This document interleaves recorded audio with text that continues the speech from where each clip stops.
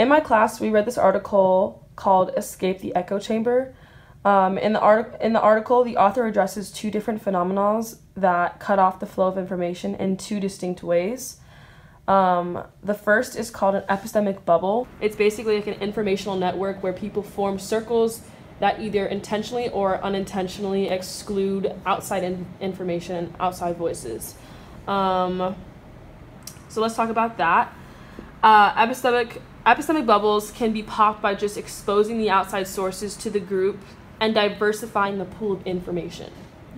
Many times we see epistemic bubbles manifest in harmless ways, such as Facebook groups, making a space for certain causes for people with similar interests or professions. The author describes epistemic bubbles by saying, when we take networks and platforms used for social media purposes and begin using them as informational feeds, we tend to miss out on contrary views and run into exaggerated degrees of agreement. Have you ever seen anything on social media platforms that was pushing a certain agenda with biased information? Skincare wash, anything exaggerated. Maybe it was about politics or conspiracy theory about a new celebrity couple. I have seen it with politics, not really on my social media, but I know my parents are very active in that stuff, like Facebook. I know my dad has a Twitter that you could consider an epistemic bubble, because it's like he only wants to talk to other people who are willing to talk about politics, and it's kind of like a political banter type thing.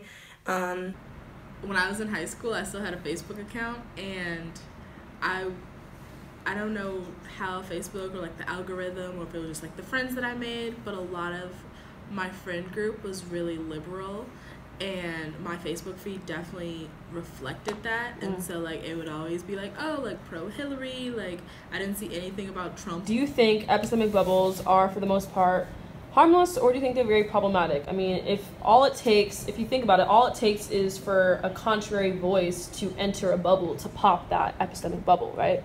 So thinking about all these people arguing nowadays, do you think it is that harmless, or do you think it's that problematic, or do you think it's maybe it's problematic for what the epistemic bubble is about?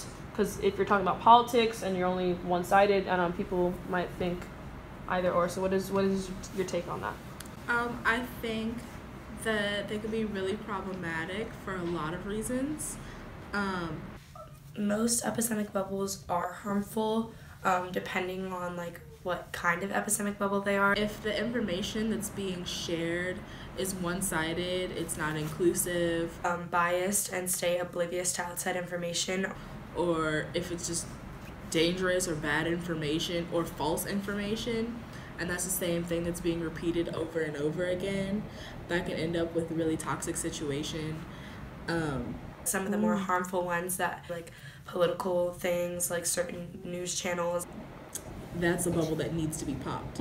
Or does it basically depend on what the epistemic bubble is about? You mentioned like sometimes like Facebook chat rooms. I think those are like completely harmless when people are discussing what restaurants to eat at. Like an app could be considered an epistemic bubble, like Yelp. Only their users have access to like reviews on certain restaurants and stuff like that. If it's something like a Facebook group full of moms with parenting trips, then that would be like something that's fine, that's positive. Okay, next question. Have you ever been in a situation where a whole group of people thinks one way about something and you don't really know if you feel the same or if you think differently? Do you typically just take their word for it because they're your friends and you're going to take their testimony, maybe sometimes, maybe just because they said so? Or do you like to find your own opinions about things and kind of take an unbiased approach when dealing with situations like this? So I can think of an example of this that's happened to me a couple of times. Okay. In relation to movies, that's a good example. I like action movies and I like kids movies, and that's it. Me. Oh my god. Like, that's all. And Game of Thrones. And Game of Thrones. I think. Shout out Professor Basu. She's a huge Game of Thrones fan. I'm Professor. Anyway. And a lot of times, like, my friends will want to go to the movies, and they'll want to see a particular thing, and it's never what I want to see. If all my friends are a part of one political party, I'm not just going to kind of formulate with their views. That's something that constantly happens at my school, and, like, even with my parents and stuff like that, just because their views are their views, I try to stay, like, unbiased and not join in their epistemic bubbles and, like, find out information on my own. If you don't latch on to information given by others, like you said that you don't, how do you go about trying to find out for yourself if something or someone, or a movie, for instance, if someone tries to spoil a movie or convince you not to go because all your friends think it's lame, and you're in a group chat and they're like, no, I heard it's lame, let's not go. And you're like, wait a minute, I want to go. How do you go about finding contrary information, or at least experiencing it for yourself to figure out what your views are, rather than just latching on with what you've heard? Let's start with that question. Okay, so going back to the Queen and Slim example. What is Queen and Slim about? Queen and Slim is a movie, and I didn't want to see it because I was like, I don't know how this is going to end. And it's 7 o'clock at night. I don't want to have the capacity for this. So, but also on the internet after that, I saw a lot of different reactions to the movie, and on Twitter. And so I looked on Twitter and I, like, searched it to, like, see what people were saying. But then I also Googled it and I read articles. I talked to my mom. I made my mom go see it to see what she would say. And then I started reading the script for myself so that I could, without having to actually watch it, still figure out what happened and how I personally felt about it. So I like to go and look in a variety of places to find out information. Exactly. If there's, like, a situation where there's someone that, like what you said, that if there's someone that I don't know that everyone else knows, and they're talking about how that person's rude or they're fake or something like that, I don't consider that my own opinion. I make my own. There's plenty of people that my friends hate or absolutely despise that I continue to be friends with because I haven't experienced that with them. Trying not to do the aha moment where it's like, oh, my friends warned me about you being a little weird. You give me one reason to think that you're weird, and I take it. How do you avoid that type of mentality? If there's someone that they think is weird or something like that, and, like, that person does something weird towards me, whether it's, like, kind of like a sneaky friend thing, or they just ask me, like, a weird question, I'll just kind of make a mental note of it myself, but I don't go back and say to my friend, like, oh, you're right, this person was weird, and I don't say that, like, in general. I just kind of, like, let the situation be or die out as it is. What would you say are the social consequences that some people may experience when they want to acknowledge a contrary views from the rest of a group? Well, I have, like, personal experience with this, or at my school anyway. Like, my school is a very politically active school on both sides of the, like, political party scale, and some of my previous friend groups have been more right-wing, and when I did hang out with them, I had different views from them. With BSU over Thanksgiving break, everybody wanted to go see Queen and Slim, and I was like, I'm gonna go watch Frozen 2, and I felt okay with that decision. I was really happy with my decision. To go against the grain, yeah. And it wasn't that I was, like, completely excluded. It was just, like, arguments would happen and stuff like that. And then friends that I had that were the complete opposite and were completely left-wing, I kind of experienced the same thing with them. But there have definitely been times in my friend group where I've noticed that either me or someone else has had a different opinion, and if they did speak up, it was either, like, outside of the group in, like, a one-on-one situation, or if it was with the larger group, then it was most likely shot down by the bigger group, or, like, ignored and, like, brushed aside. And, like, in extreme cases, like, the person might be laughed at or, like, talked about for having that differing opinion. Consequences that people could face who are, like, deeply involved in those epistemic bubbles are just, like, isolation, and in friend terms, like, not being invited to stuff, not being invited to parties and hang out. Things like that can happen, but at the same time, like, it all depends on, like, who you're friends with, because if someone's like a real friend, they're not gonna just exclude you based on your opinions, and like, that's what I believe anyway. And now it's like 14 people, and I always and still am the only like non-straight person in my friend group. And like they're my best friends, most of them, but like some of them just don't get it, which is kind of frustrating, because when you're dealing in a friend group, obviously you want everyone to feel close to you and like you want to feel seen by them. And there's this one particular friend that I had who actually goes to one of the 5C schools now, which is funny, who like always like made some just like less than appropriate jokes about all sorts of things. And he's like one of the kind of like white straight men who like thinks that having like a off-color sense of humor is like a personality trait, and like makes offensive jokes and thinks that they're hilarious. And so at one point in our group chat, he just made his like 1000th gay joke, and I was just like, I don't know why. I was maybe in a mood that day, but I was like, that's not okay. And I called him out in the group chat, and no one else said anything. Like no one backed me up. And that was definitely a juncture for my relationship to that group, to him obviously, but also to that whole friend group of like 12 to 14 people, because literally no one stuck up for me, which was unfortunate, but I think it illustrates really well the concepts that you're discussing. Yeah, that was tough, but I think that I wouldn't have called him out if I wasn't ready to deal with the consequences of that, which is also unfortunate because they shouldn't be my consequences, but they were, and I was ready to deal with that. I'm not going to be friends with someone if they're going to treat me like that. He gave me a really half-assed apology that wasn't a real apology, and so, I mean, I wasn't like, hey man, screw you. I was just like, okay, and then I distanced myself. I wish I had a happier example, but I feel like that illustrates it pretty well. Totally rich because their dad invented toaster strudel. Christian Wieners knows everybody's business. She knows everything about everyone. That's why her hair is so big. It's full of secrets. Hey, what's happening? And evil takes a human form in Regina George. I'll be fooled, because she may seem like your typical selfish, backstabbing, slut-faced hoe bag, but in reality, she is so much more than that. She's the queen bee, the star. Those other two are just her little workers. Regina George. How do I even begin to explain Regina George? Regina George is flawless. She has 2 Fendi purses and a silver Lexus. I hear her hair is insured for $10,000. I hear she does car commercials in Japan. Her favorite... Your opinion on this?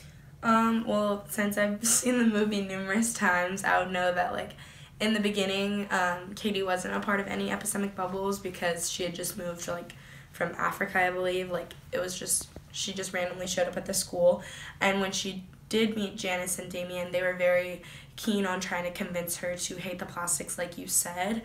So I think that could have put her in the position to automatically hate them, but since she was unbiased right away, she decided to formulate her own opinions about them, and like then a scene in the movie, like something happened at a party or something like that, and she did have that like aha moment, like she hated the leader of the plastics or whatever, so Regina she George. kind of had both of those like sides of it. Well, I think that she enters an epistemic bubble in the movie because that part of the narrative is definitely set up such that she is overwhelmed by this widespread and widely held perception of Regina George that's very pervasive at the school. Katie's the new kid, and she doesn't know what's happening, so she's really impressionable. She hasn't had time to form her own opinions, and she's just made these new friends who like she likes, it seems like, and I would say that she's probably just gonna blindly believe like what they have to say about the plastics rather than coming up with her own opinions of them. And I think that maybe the only people who would challenge that are Regina and her friends themselves. And that's kind of the idea, is that like in the film you have this conflict between Katie's initial perception of Regina George, and then when she becomes friends, that's kind of challenged, and that's one of the movie's conflicts, is that she's torn between this reputation of Regina that contradicts at first how Regina treats her, which is very nicely, she's very welcoming, wants to help Katie become more beautiful and more popular, which seems nice and well-intentioned. And then the conflict is further advanced through Regina being not so nice to Katie once Katie kind of takes her position. So I think that is actually a great example of when an epistemic bubble is actually used as like a major plot point to build and drive like narrative conflict in a film. No, she didn't feel under pressure to believe Janice and Damien until she saw for herself. It was not until she begins hanging out with the plastics more seriously that she does pick up on the real mean girl qualities her friend Janice told her all about. This doesn't take away the fact that the epistemic bubble was present and continuing to grow around the knowledge spread about the plastics. We can see how the movie influences us to be part of an epistemic bubble as well. How all these people, the movie starts off with all these random students speaking directly to the camera saying, yeah, one time Regina did this to me, or one time I saw Regina do this, and all these things are adding up to, oh, the plastics are popular, Regina's the queen bee at the school, this and that, and the third, everyone is just wrapped up in this information, but nothing is really said about them that nothing is said to them or said about them that would pop the epistemic bubble, going against any of the prior knowledge that was being talked about on their behalf. People from so many different groups, and they all had the same thing to say about how it seemed like everybody idolized her, but she was still also sort of violent, but they were okay with it. Like when the one girl was like, she punched me in the face, but it was awesome. Yeah, it seemed like they were trying to really convey to the audience this certain reputation. Where is she? She'll be here soon. Didn't travel with you? No.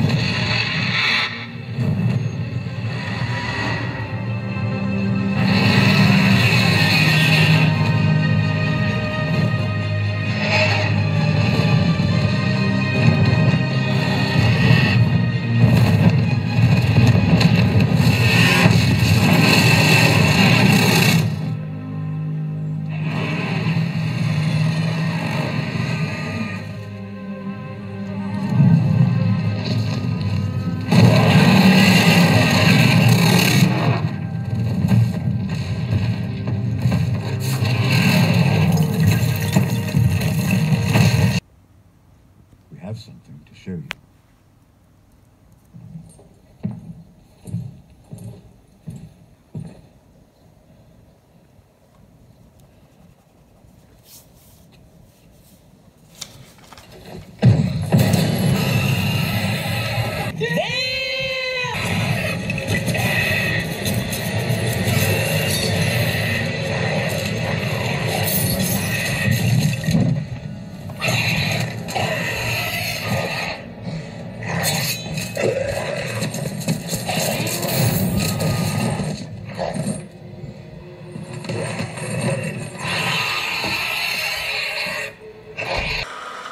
I didn't believe it until I saw them. I saw them all. How many? 100,000 at least. They knew that White Walkers had previously existed, in their world, but they thought that they were kind of, extinct or whatever, because they were stuck in an epistemic bubble thinking that the White Walkers had died off. So until they received outside information on their own, until they physically experienced seeing the White Walkers and living through that, they didn't, their epistemic bubble wasn't popped. So at that point, at that point their opinion changed. Two things, informationally wise, are brought to Cersei's attention that up until that point, in the Game of Thrones universe, I'd imagine she would basically call fake news. The dragons one, and then the ice zombies, the White Walkers 2.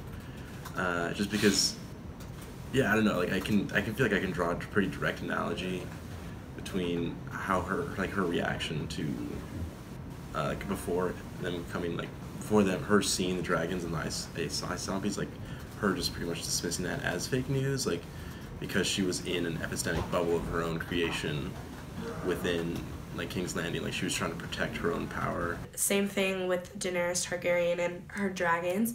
In the beginning of the show, like everyone thought the same thing, that dragons were extinct and everything like that. She did have like the 3 dragon eggs, and she was on a completely different side of the planet, or of their world. So she didn't, like, no one knew the real truth if she had dragons or not. So I think that could be considered an epistemic bubble. She was in her own epistemic bubble. She didn't know what people thought about her family. She thought that some people were awaiting her arrival. And then on the other side of the planet, they despised her and her family. They thought that her dragons weren't real. They didn't think she was real. No one even knew, like, stuff like that. So I think that could be kind of like 2 epistemic bubbles that are like conflicting, and both of them wouldn't be popped until they received outside information from each side. Like, until Daenerys showed herself and showed her dragons, the people who didn't believe she was real wouldn't ever know she was real. So, like, as all the people in King's Landing are concerned, like, you know, White Walkers and dragons are a myth, and so that's just like, yeah. By having that epistemic bubble, like, she protects. Without that information, like, her power is like largely secure. You know, she has no reason to ally with the North. She has no reason to like fear Daenerys at all. So, just like creating that bubble for her, I don't know, retains status quo, and like, you know, that epistemic bubble serves the same purpose it does in many of politics today, which is just like secures your own power to be like the only reason, the only correct, or like the only legitimate source of power, given the information you have. So given that information, Cersei is like the only person who should be ruling in King's Landing, like the right person to be ruling. But with the new information, once you pop that bubble, like then you have to actually address the questions of, should we be fighting the North? Should we, like, you know, be fearful? Should we like give up the throne to the dragons and Daenerys? Like those questions, which before had an easy answer. No, Cersei should be in charge. Now you actually have to address them. Yeah, and like fight for it, and like with all of the power that Daenerys holds, it seems kind of unlikely that like Cersei will still keep the throne when her dragons can, like, you know, fire-breathing dragons can burn cities and burn regimens and, like, you know, hierarchies to the ground. So obviously that's like an immediate concern.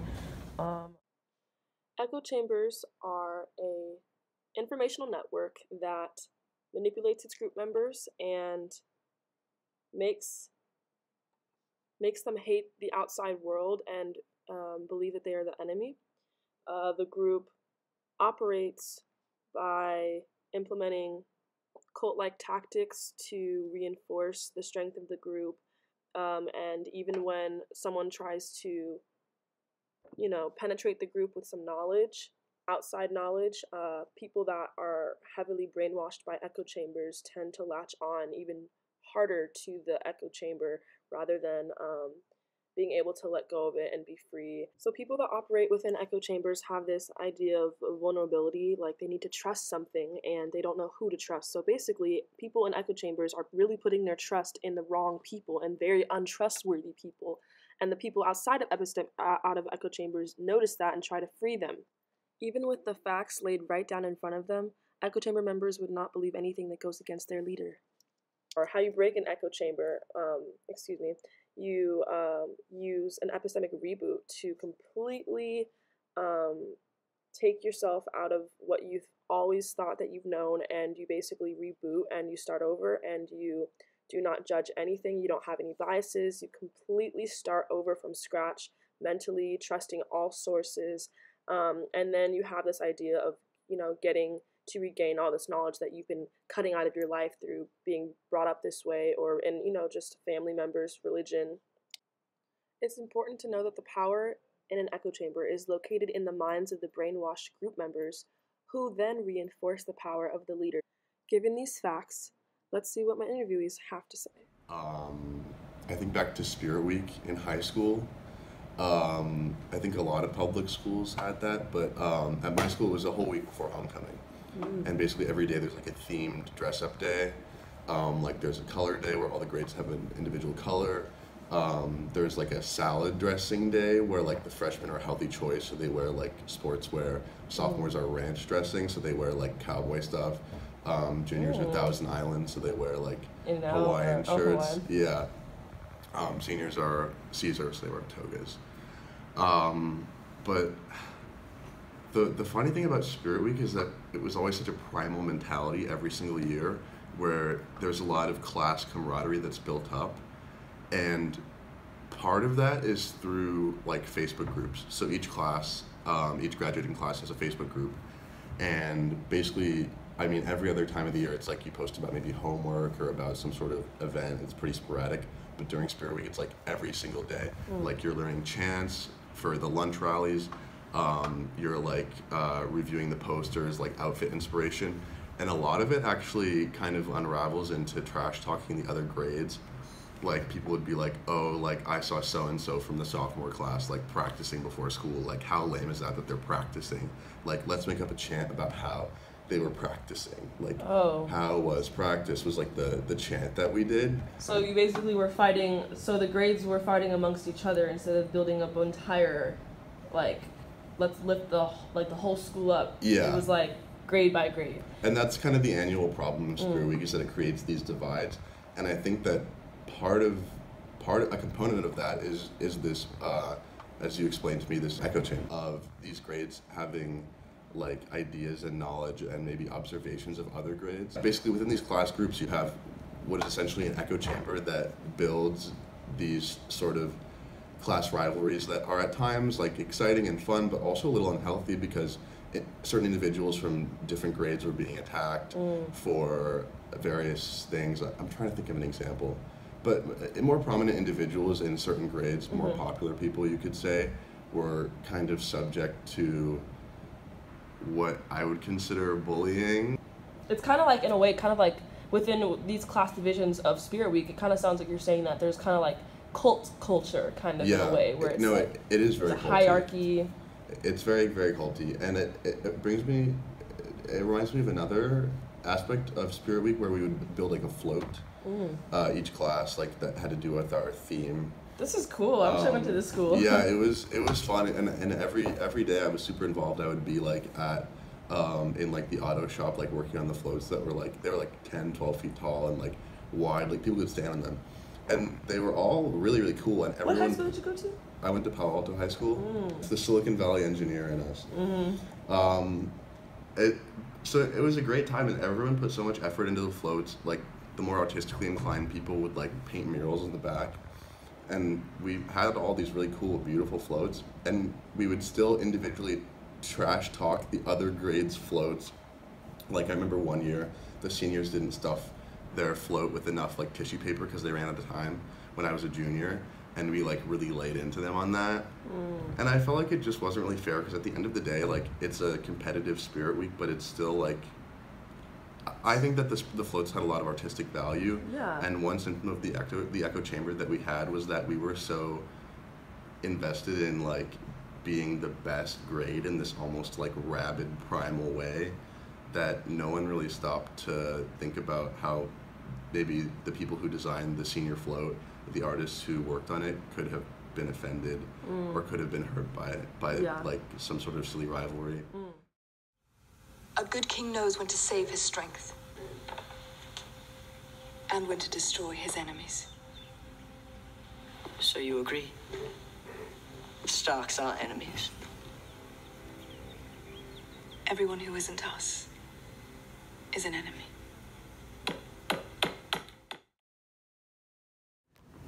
Cool. So the crux of this scene, I feel like, was just that, you know, Cersei is reinforcing something that her son already is aware of, and that is that,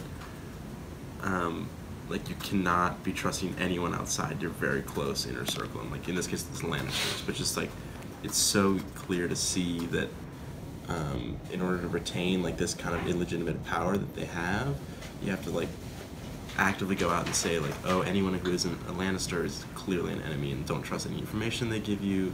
Don't, you know, trust in any way possible, really. Like, you're not kind to your enemies. This is, you know, there's a lot of people who are going to want to remove the Lannisters from power for legitimate reasons, or just for like, you know, because like he's not the proper heir to the throne, or for illegitimate reasons, just because everyone wants to get to the throne no matter what. So. What it did took courage, and that's what we need today. The courage to make peace with men we've been killing for generations. I lost my father, my uncle, and 2 brothers fighting the damn crows. I'm not asking you to forget your dead. I'll never forget mine. I lost 50 brothers the night that Mance attacked the wall. But I'm asking you to think about your children now. They'll never have children of their own if we don't band together. The long night is coming, and the dead come with it. No clan can stop them. The free folk can't stop them. The Night's Watch can't stop them, and all the Southern Kings can't stop them. Only together. All of us. And even then it may not be enough, but at least we'll give the fuckers a fight.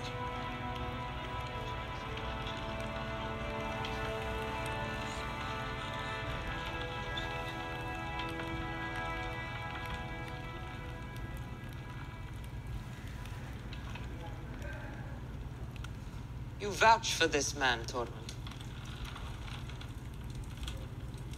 He's prettier than both my daughters. But he knows how to fight. He's young, but he knows how to lead. He didn't have to come to Hardhome. He came because he needs us. And we need him.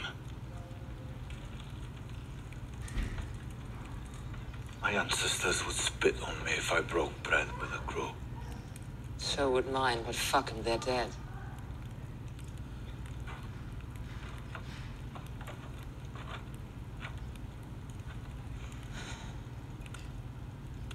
I'll never trust a man in black. But I trust you, Tormund. If you say this is the way, we're with you. This is the way. I'm with Tormund. We stay here. We're dead men. At least with King Crow, there's a chance.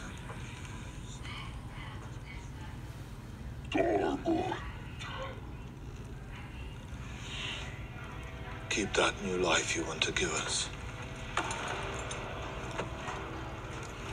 And keep your glass, King Crow. As soon as you get on his ships, they're gonna slit your throats and dump your bodies to the bottom of the Shivering Sea.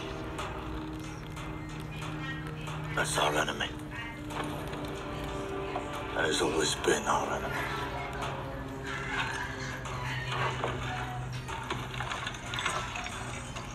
Okay, initial thoughts on the scene between Jon Snow and the wildlings. Yeah, I mean, initially I just was thinking of the damage that, like, echo chambers in this case, like a clear-cut echo chamber is clearly causing. So we have, you know, the echo chamber where the Thenn is unable to, like, believe or trust Jon Snow because he's been, like, kind of programmed within that echo chamber to know or to believe that Jon Snow is always going to be untrustworthy. And same with the other wildling, like, she still continues to not trust Jon Snow, but Tormund's kind of like the maverick in this case. And so that kind of helps to turn the tides. But even then, if we had, like, the Thenn, like, more quickly, or, like, everyone kind of more quickly joining with Jon Snow, because he makes, like, a lot of really good points, like, he has a really rousing speech about their children and all that. If we were able to, like, more quickly get on his side and, like, get on the ships and then get back out of Hardhome, then, like, we wouldn't have had the massacre of Hardhome, or maybe, like, we could have, like, exited, like, get on the ships quicker somehow, but somehow just Jon was right, essentially, and then the dead army, like, comes and kills everyone, and that's the consequence of the Thenn like staying rooted inside their echo chamber that doesn't allow them to trust an outsider, which is Jon Snow. That's it. It's our burn book. So we cut out girls' pictures from the yearbook, and then we wrote comments. Trang Pak is a grotesque little biatch. Still true. Don Schweitzer is a fat virgin. Still half true. Amber DeLucio, she made out with a hot dog. Janice Ian Dyke. Who is that? I think that's that kid Damien. Yeah, he's almost too gay to function. That's funny. Put that in there. Oh no. Maybe that was only okay when Janice said it. By which the plastics establish their credibility as being cool and popular and powerful.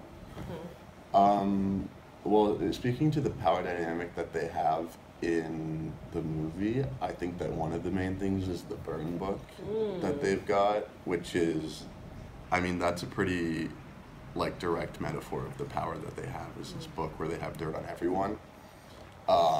So that's one major thing that I can think of off the top of my head. That's pretty cool, like, too, the way that they're, like, and, you know, these girls that they're writing about haven't done anything wrong to them. They're just, you know, oh, we're gonna use this to, like, we're gonna reinforce how great we are by talking shit about everyone else. Sounds very much like an like an echo chamber. Gretchen and Karen followed me around all afternoon. So what are we doing this weekend? Yeah, what are we doing? Oh, I have to go to Madison with my parents. What? We have tickets for this thing. What? Was I the new Queen Bee? I can try and get out of it. Yeah. I learned how to control everyone around me. Hey, I'm having a small get-together at my house tomorrow night. Is Regina calling? No, do you think I'm an idiot? No, it's just gonna be a few cool people, and you better be one of them, biatch. I don't go. Shut up. I love that shirt on you.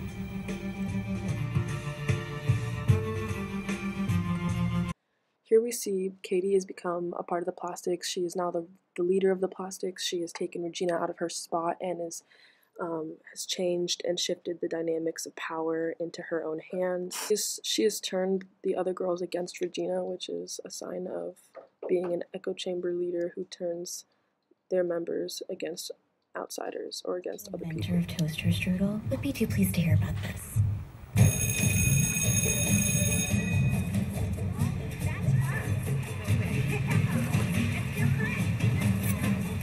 Made out with a hot dog.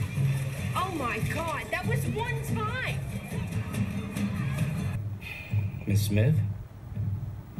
Whoever wrote it probably didn't think anyone would ever see it. I hope that nobody else ever does see it.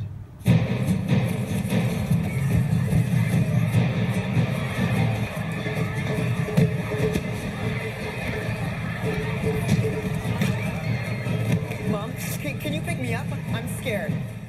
Whose distribution? Regina George's distribution of the burn book is successful because in an epistemic bubble, the one who controls the information has the power, and so she controls the information in that context by disseminating the pages of the burn book. True or not, the information is the power, and Regina has that power. When you get bit by a snake, you're supposed to suck the poison out. That's what I had to do. Suck all the poison out of my life.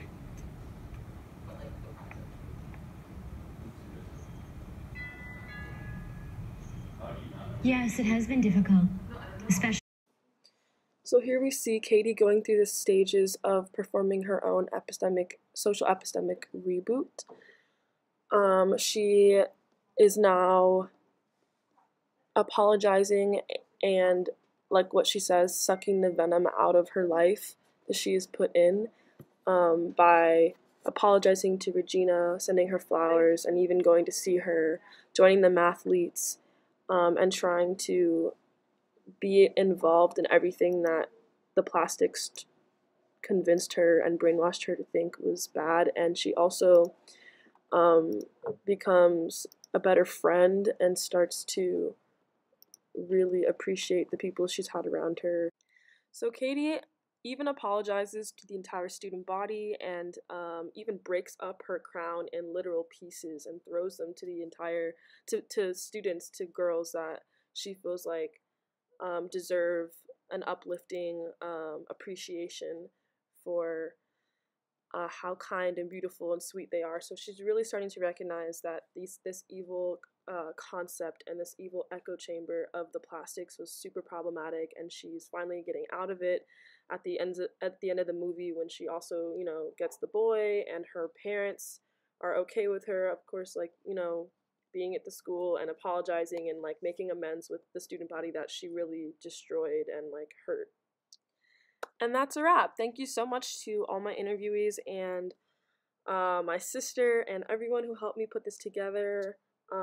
So we've discussed echo chambers and epistemic bubbles, and we've gone through what they are. We've asked questions about what they look like, if we've seen them in our day-to-day lives, what types of experiences remind us of echo chambers and epistemic bubbles, and of course the examples in Mean Girls and in Game of Thrones have been easy to associate with what Wen believes are informational networks that are toxic and need to be eradicated. Alright, if you like this video, give it a thumbs up, and Professor Basu, I hope you enjoyed.